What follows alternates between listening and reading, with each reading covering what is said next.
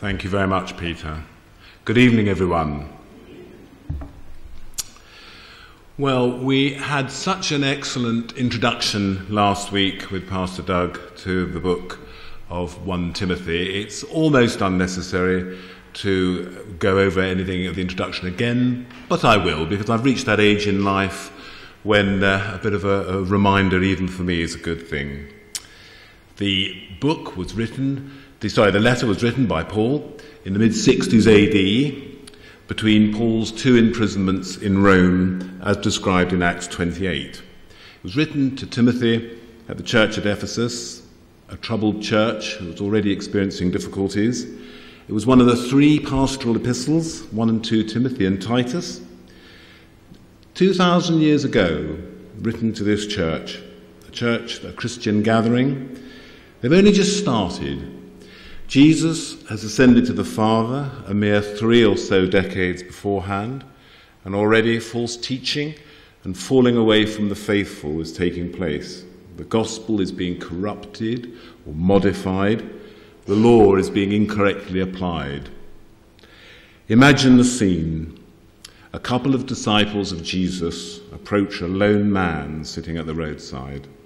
They talk briefly about things in general, life and all its vagaries and uncertainty. Then they begin to tell the man about Jesus, his life and his death on the cross, how through repentance of sins and faith in him who sent him, eternal life was offered as a gift through the grace of God. The man listens. He seems intrigued but doubting. He smiles good-naturedly. Then he speaks. I must go. My bus is here. My wife has recorded EastEnders on the telly, and we always watch it together. Tony asks him to shut his eyes, and he will give him a gift. A tract, or a John's Gospel. I've forgotten the exact significance of the shutting of the eyes. I like to think of it as receiving in trust and faith, as we do from our Saviour Jesus. Of course, this is us, Worthing Tabernacle, Saturday conversations 2,000 or so years later than Paul's letter. The same people needing to hear the gospel, the same people in spirit, in disbelief, wanting to believe another gospel, the same people wanting to believe false teaching within the culture. EastEnders, false teaching, that's stretching it a bit, isn't it, Mark? Well, yes and no. Tim Keller, the American preacher, tells us that as Christians, we're to maintain a faithful witness presence in society, both as individuals and as a church. That is to influence our society, our world, our culture from within, to bring the good news of salvation to this world. Faithful, that is to Jesus and the gospel, not allowing ourselves to be enticed into wrongdoing or a false gospel, to be distracted or knocked off course by life's inevitable setbacks. A witness, telling others of our life-changing faith. A presence, being there for people, serving, loving, as did our Saviour Jesus. Having said that, the storyline of EastEnders does take a bit of getting used to, not for the faint-hearted. Of course, no one takes it seriously. Or do they? These storylines are often what's thought to constitute the way to happiness or success in our modern culture. The characters are always seeking happiness or success in the usual places. If I could just get that girl to go out with me, meaning love is the answer to fulfillment in life. If I could just get that wonderful job, meaning work and money is the answer to fulfillment in life. If I could just get away from those nagging parents, meaning independence and being my own person is the answer to fulfillment in life. Now, of course, these things are all well and good. They're absolutely fine in their place. Who wouldn't want to be employed, earning their own living, being in a loving relationship, feeling independent? However, we run the risk of making a good thing an ultimate thing. Again, quoting Keller. We can easily become fixated on the wrong thing. Ultimate things or idols of the heart will perish. Jobs will be lost. Partners and loved ones might leave. Money may be spent or just run out. Let's see what Paul says to Timothy about keeping the main thing, building your life on Jesus. Tonight's verses really just emphasize 3 points or ideas from this wonderful letter of Paul's. 1, Jesus came to save us from our sins. 2, this is good news, the best news, let's share it and let it change our hearts. 3, keep focused and persevere, love and value the church. Paul starts in verse 12. Let's dive straight in. I thank him who has given me strength, Christ Jesus our Lord, because he judged me faithful, appointing me to his service. Paul delights in the fact that he has been chosen to serve, knowing he has received faith and the ability to repent purely by the grace of God. He's completely undeserving, as are we. Paul had spent much of his life thus far systematically persecuting Jesus' followers. Paul had been judged faithful, not because of what he's done, but because God had made him so. What a thought to rejoice in. Recently, again, during Saturday conversations, we spoke to a young lady who said Christianity was a lazy religion. When pressed to explain that, she said that we were merely tailgating Jesus into eternity. We were relying on somebody else's work. We weren't really doing anything very much ourselves. He'd done it all, and we were just grateful to be part of the plan and to be included in it. And it was ironic because she did actually had encapsulated the gospel, although she didn't believe it, sadly. But she said it was lazy. I hadn't thought of it that way, but a strange way of saying things. Paul recounts in his defence before King Agrippa in Acts 26 the words spoken to him by Jesus at his conversion, but are just as applicable to us, to witness to Christ and the hope of salvation through Jesus. Jesus' words in Acts 26, but rise and stand upon your feet, for I have appeared to you for this purpose, to appoint you as a servant and witness to the things in which you have seen me and to those in which I appear to you, delivering you from the people and from the Gentiles to whom I'm sending you. St. Augustine, the 4th century theologian, wrote, God does not choose a person who is worthy, but by the act of choosing him, he makes him worthy. It's a very humbling thought, I found. Now, of course, Paul had the amazing privilege of hearing the direct speech of Jesus, of being caught up to the third heaven, as he describes in 2 Corinthians 12:2. At his conversion. But God speaks into our lives often just as clearly. We too have this wonderful privilege of being chosen. Do we ever worry in our darker moments about the seeming miracle of being chosen by God, of his great love for us and indeed our salvation? Is it too good to be true? Why me?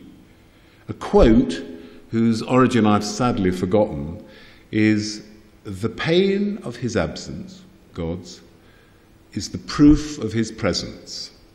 If you're worrying about God, he's already at work in your heart.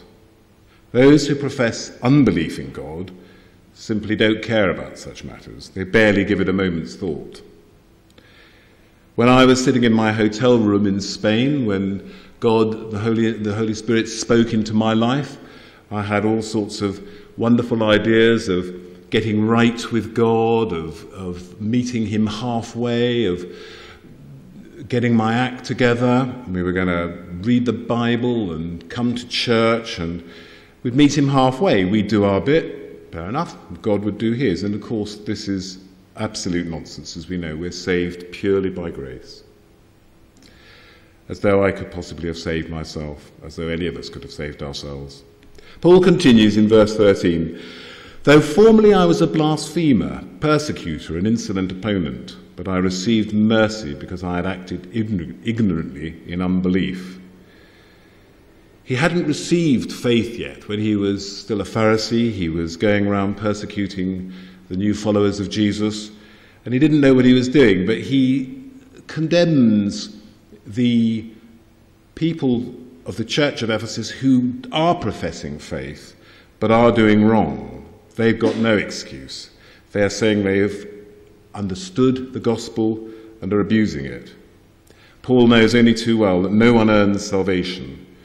He's been treated with great mercy because he had acted in ignorance and unbelief. This shows, of course, God's grace and merciful forgiveness. As Jesus says in Luke 12:48, with just a touch of warning for those who should know better, Jesus speaking says, "But the one who did not know and did what deserved a beating will receive a light beating. Everyone to whom much was given, of him much will be required, and from him to whom they entrusted much, they will demand the more." And then, of course, Jesus' words on the cross, Luke 23:34.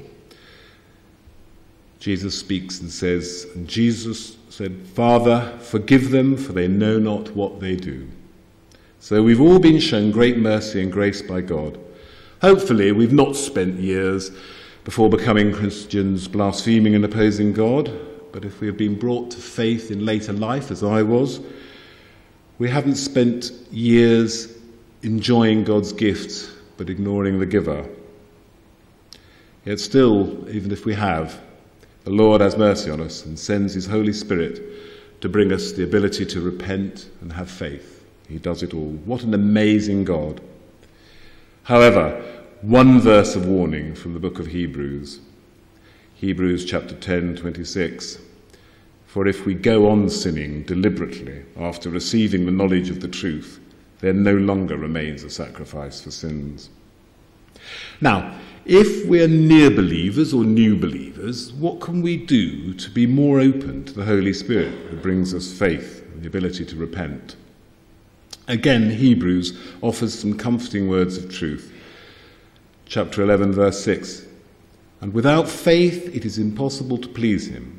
For whoever would draw near to God must believe that he exists and that he rewards those who seek him." This is the real basics, the real nuts and bolts. Believe he exists and trust he will reward your seeking of him. Press in, seek God, come to church, pray to God to make himself known and close to you. Read the scriptures, talk to Christian friends. Paul tells us what to expect when we do these things, what to expect of our merciful and loving God in verse 14. "And the grace of our Lord overflowed for me with faith and love that are in Christ Jesus." Matthew Henry, the 17th century commentator, wrote, "The conversion and salvation of great sinners are owing to the grace of Christ, his exceedingly abundant grace, even that grace of Christ which appears in his glorious gospel." This is the description of Jesus. He is love, and this is the hallmark of the Christian. The unfakeable fruit of the Spirit is love. Love for God and our neighbours. This love will be shown in action, how we treat each other and the non-believing world, how we put others first, serving others, and even trying to be Christ-like. Any false or counterfeit teaching will not lead to love being shown, but often will manifest as selfishness, a me-centered approach to life in and out of church. Let us always rejoice that salvation is received, not achieved. Let us be centered on our Saviour Jesus, not ourselves. A few words here about faith and its strength and how we worry over our faith. It comes to us all in our darker moments. We're rightly told that faith is not the strength of our faith that's so important, but the object of our faith. And this is, of course, true. We're putting our faith in a mighty and loving God. A small amount of our faith in such an amazing God is fine. This, of course, is true. But I'm reminded of an illustration that's been used from Exodus, the book of Exodus, chapter 14. The people of Israel are crossing the Red Sea. They've escaped from the slavery in Egypt under Pharaoh. Moses is leading them to salvation through the Red Sea. He's parted the waters. God has parted the waters. And they're going through. They're escaping the slavery, of course the analogy is the slavery of sin, to salvation on the other side. And of course, as with all people, there will be people like myself who will be absolutely terrified, looking up at this wall of water on each side, absolutely petrified, waiting at any moment that it's going to come down on me, thinking, oh no, please, please, probably it'll happen in the middle, at the furthest point from the land. Why that would make any difference, I don't know. And then there could be somebody walking along beside me, thinking, wow, this is great, looking up, look, I can see fish and weeds and plants and trees and things, absolutely oblivious to any danger.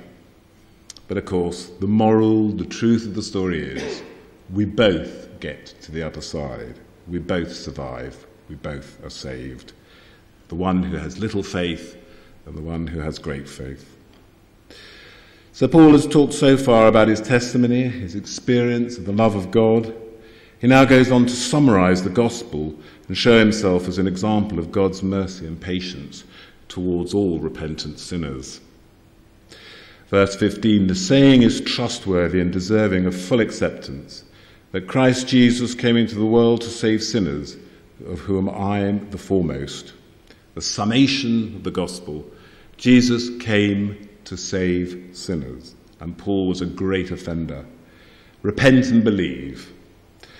The worse sinner is that repents, the greater the glory to God. There's hope for us all, as Paul in his previous life had been a shocker.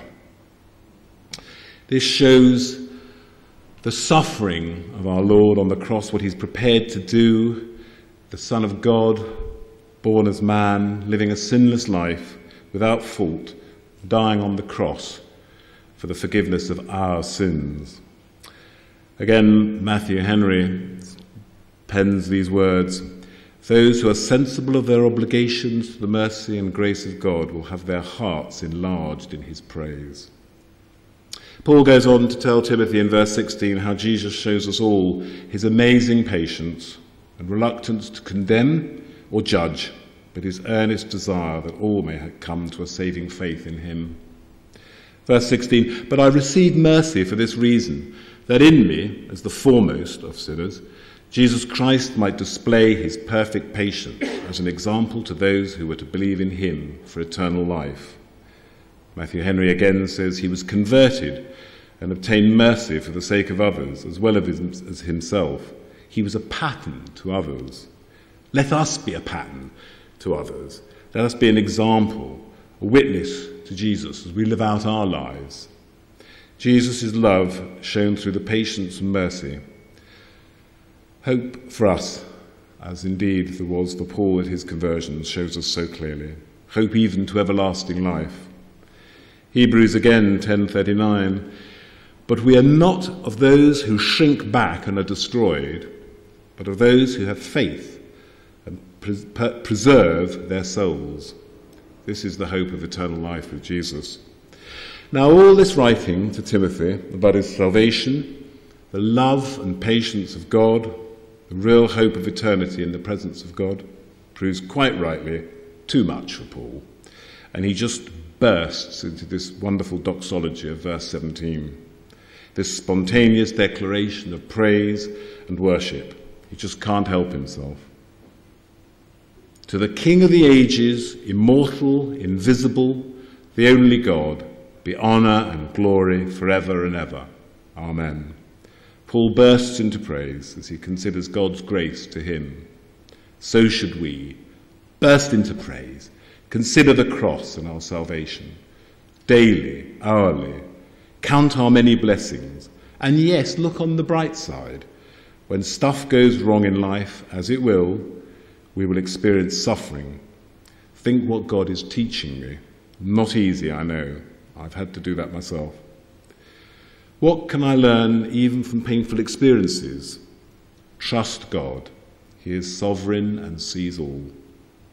Paul now turns his personal address to his much-loved Timothy.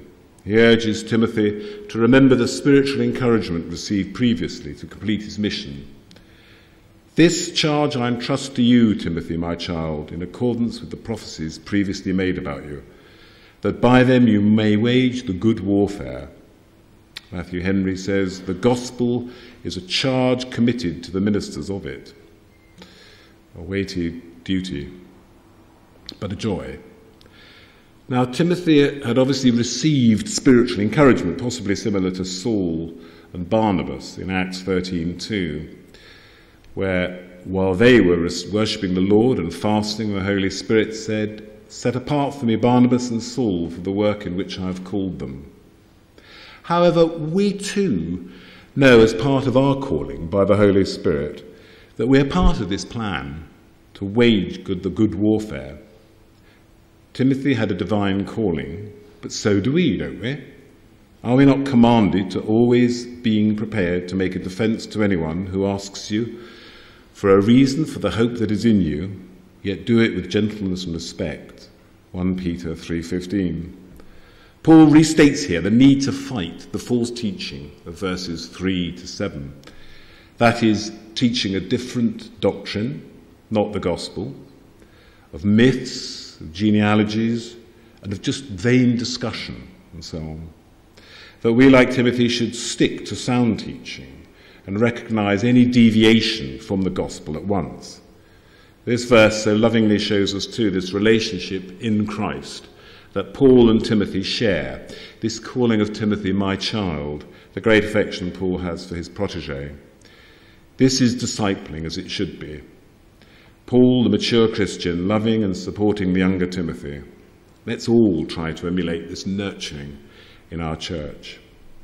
Verse 19, holding faith and a good conscience. By rejecting this, some have made shipwreck of their faith. Paul unites faith and good conscience, where faith is a personal faith in Jesus and a commitment to Jesus, and good conscience, which is the Greek expression for the Hebrew pure heart. This faith and pure heart are what we see in prayer and worship, and reading the scriptures. It's a gift of God, his grace. We can, however, play our part through keeping these practices. The ones rejecting this in verse 19, the ones who are perhaps not fully embracing the gospel, may have not been true believers at all, having professed faith but fallen away. 1 John 19, John, discussing what he describes as the Antichrists, says, "They went out from us, but they were not of us. For if they had been of us, they would have continued with us. But they went out, that it might become plain that they were all are not of us." So as always, we're encouraged to persevere in our Christian life or walk, always to strengthen each other in love and serving as we wait for Jesus' return. Paul continues in verse 20, among those who have fallen prey to these false teachings, etc., are Hymenaeus and Alexander, whom I've handed over to Satan, that they may learn not to blaspheme.